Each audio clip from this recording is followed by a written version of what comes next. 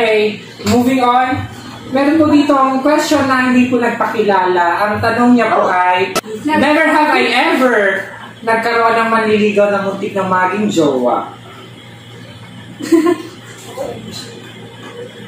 Oh my gosh. Parang I have. Pero sino yan? Parang I have.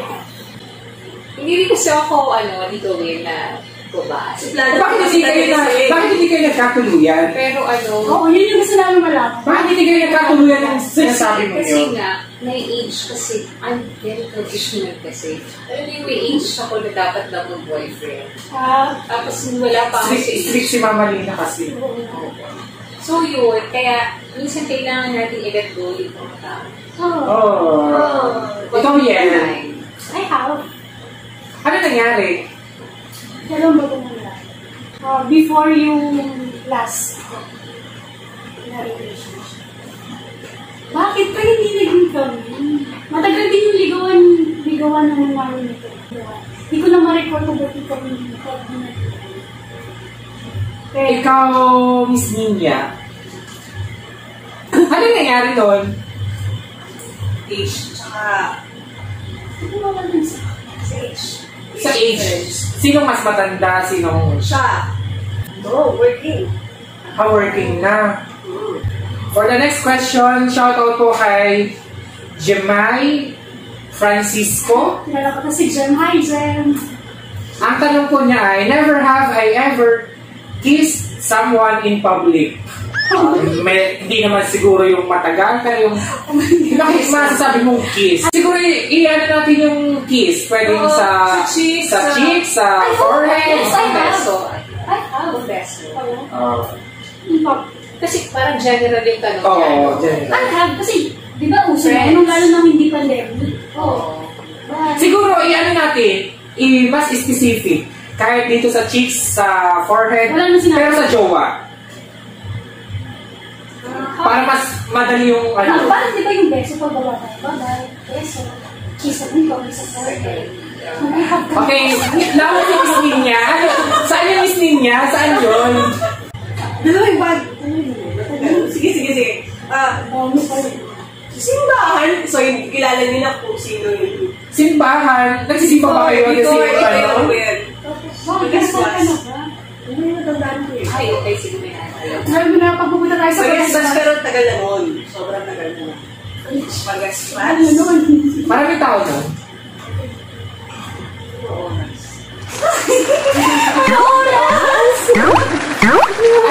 Maraming tao? Oo. So marami makakita. Siguro pag-ibig niya. Ikaw, Miss Yel? I have. Saan? Yung marirecall mo lang? Magastos ka din. Meron siguro. Pero yung na-recall ko yung parang hinatid ako sa office. Tapos parang goodbye night. May nakakita? Si Ma'am Dang. Hi, Ma'am Dang. Si Ma'am Dang, sabi niya kasi sa akin nung hindi ko alam na nakita niya. Sabi niya sa akin, ang sweet niyo naman. Wala mo siya sa akin. Ikaw, Miss Friends? Ako nung time na Malaysia ako, hinatid niya kasi ako sa bus. Ay, tinibig ako. Yun yung naalala ko. Saan? Umiyak ka? Oo na. Ako yung nag-kiss sa kanya. Mamali na dito na. Pero siya doon nag-kiss. Ako nag-kiss. Kasi, alam mo naman yung Mas kinig. Kuya Raymar, if you're watching, sa lubo. Kuya Raymar size, 7. Next question po ay galing kay Renalyn_Dacu. Ang tanong niya ay, never have I ever blocked all accounts ni ex. Account siguro na mga sa social media. Never. Wala akong exes. Never. Never block pero in-unfollow. May mga gano'n? Oo. Pero block yung sabi niya, never. Never. For me kasi, it's so different. You never. Pero, may mga times kasi na kailangan yun. Sa iba, di ba it works for others? Pero sa akin, never. Sa akin ako yung date mo. Ano gusto mo sa akin? Sila yata yung human group. Never. Oo. Ito naman na. Ito, wala pang except. Never. Oo. Moving on, ang next question po natin ay shoutout po kay Gen Z Girl _ Dolly29.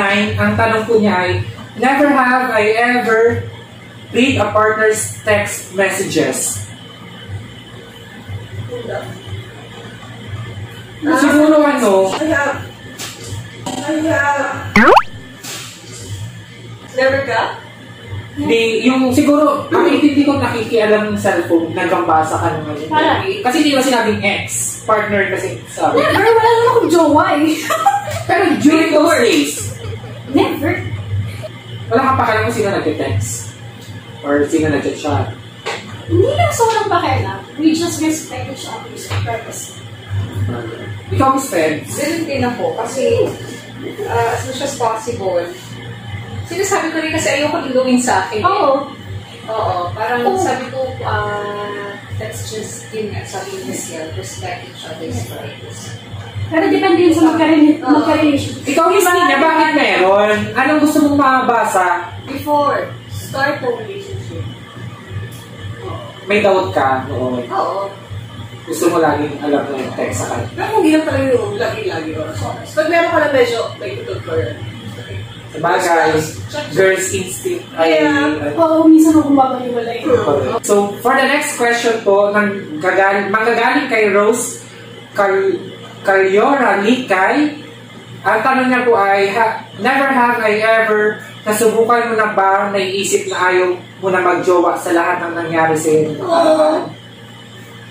Yung kunwari, dahil may pangyayaring galing ka sa long term, parang ayaw ko na magjowa. Parang nag-end ka na ng isang statement na talagang paninindigan mo. Hindi ka magjowa dahil sa nakaraan. Parang dumating or pumasok sa isip mo, parang Oo, hindi na ako magjowa dahil siguro yung mapait yung last relationship mo or ano, siguro.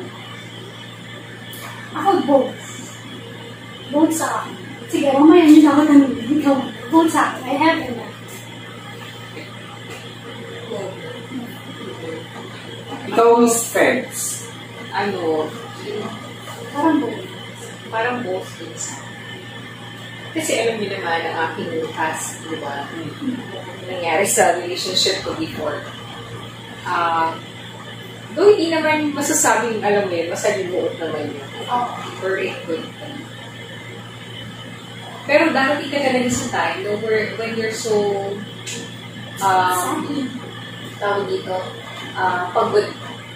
Yung may times na kapag upset ka, makakapagbitaw ka ng desisyon. Oo, kapag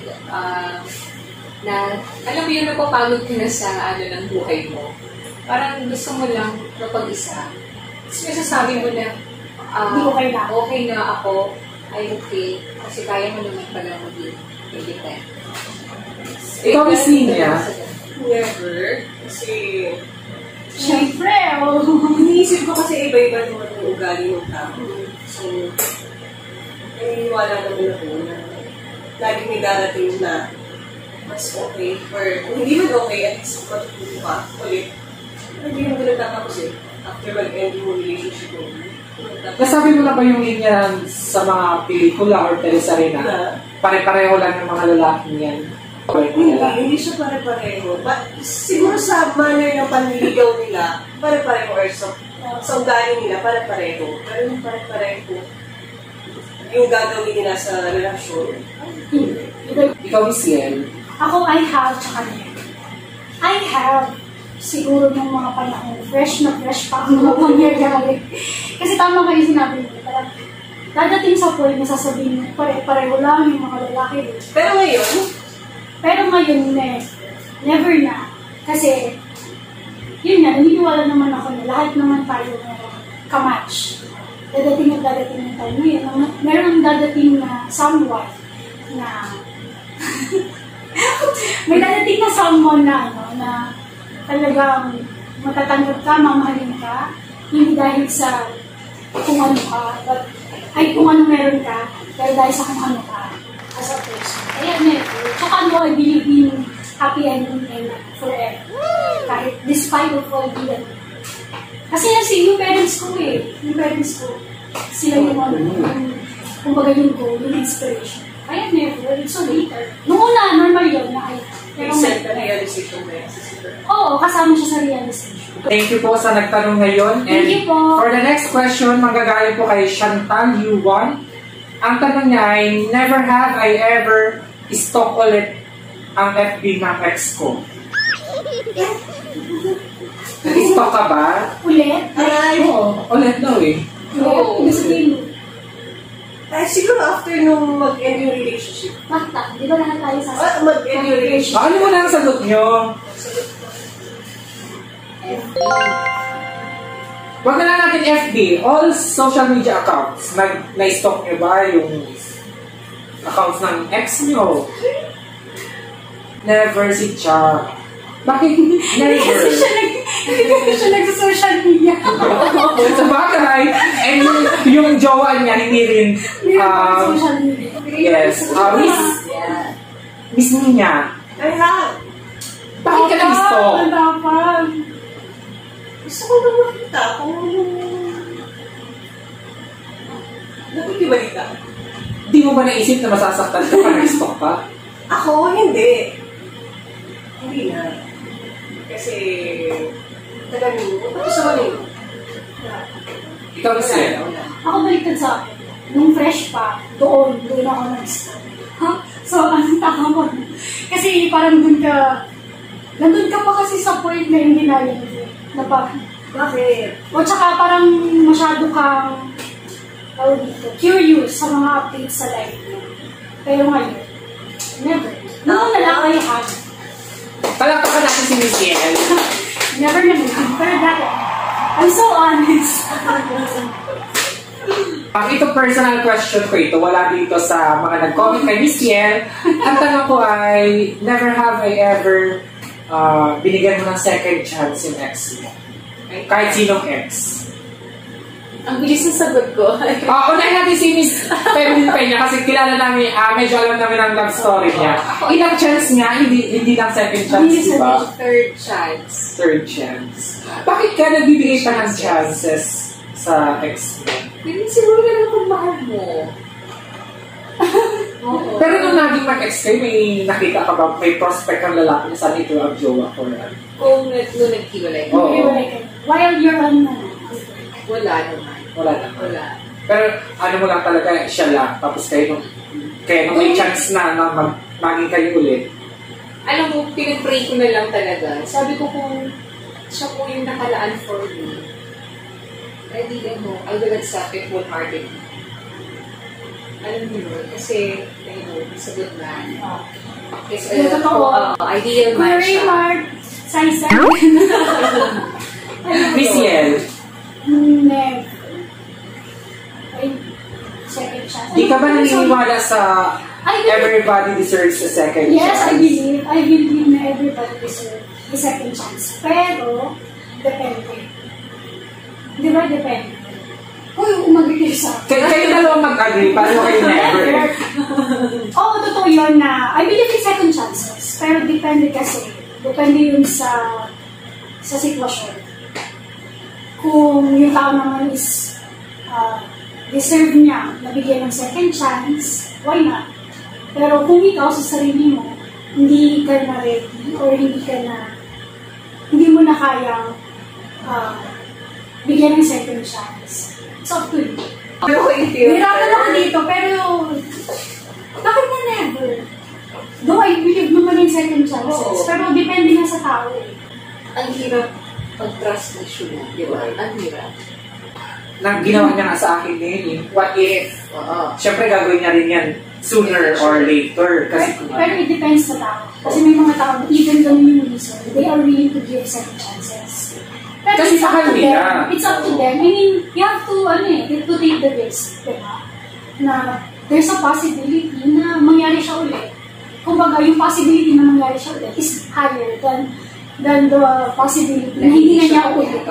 So, para sa akin, nasa sayo pa rin. Diba? Nakaka-believe yung mga Yeah, oo. No judgment naman. No judgment. I respect naman yung mga ganong tao. But, We still choose na magbigay ng chance. Kasi kahit pa sabihin na lang masokista yung involved na ano, pero parang binibigyan pa rin nila ng chance. Siguro dahil talaga, yes, mas nangingibabaw yung love over hate or ano. Ikaw, Miss Linya, bakit never ka magbibigay ng second chance? mahirap nito. Meron na kayong closure sa isa't isa na pray na tayo. Sa past relationships mo, hindi. Kahit sa past relationship mo, kasi sa past, kung halimbawa sabihin natin mangyayari pa lang, pwede ang magbigay ng second chance. Pero kung doon sa past relationships ko, never. Never. Kasi siguro yun kasi, yung majority rule, parang naging choice ko na, ako nag-decide na welcome to wrong. Okay. So, another question ko, naisip ko lang. Gusto ko na kasi talagang, hindi naman matapos yung vlog, pero napapaganda kasi yung usapan eh. Dadagdag ko lang na tanong ay, never have I ever nagparayak ka dahil sa mahal mo siya? Kunwari, sabi natin hindi pa naman kayo, pero yung ipasok natin yung parang sa pelikula din, magkapatid kayo or magkaibigan kayo, pero pareho kayo nang nagustuhan, nagparaya ka. May instances bang gano'n? I have. Ikaw, Miss Yen. Later, habang nag-iisip po itong dalawa, si Miss Yen, si Miss Febs, Miss Linya, bakit? Ano yung nangyari noon? Bakit ka nagparaya? At kanino ka nagparaya?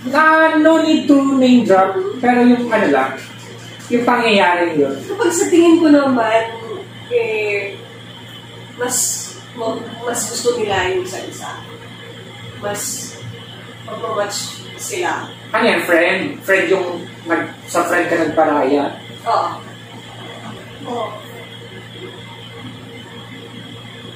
Miss Yen. I have. Saan? Pero hindi friend. Friend, I have. Yeah. Kasi, yung reason ko naman is, kung alam mo naman, or kung nararamdaman mo naman na parang hindi na happy, or parang hindi ka na, kumbaga, hindi na happy. Ang pangit din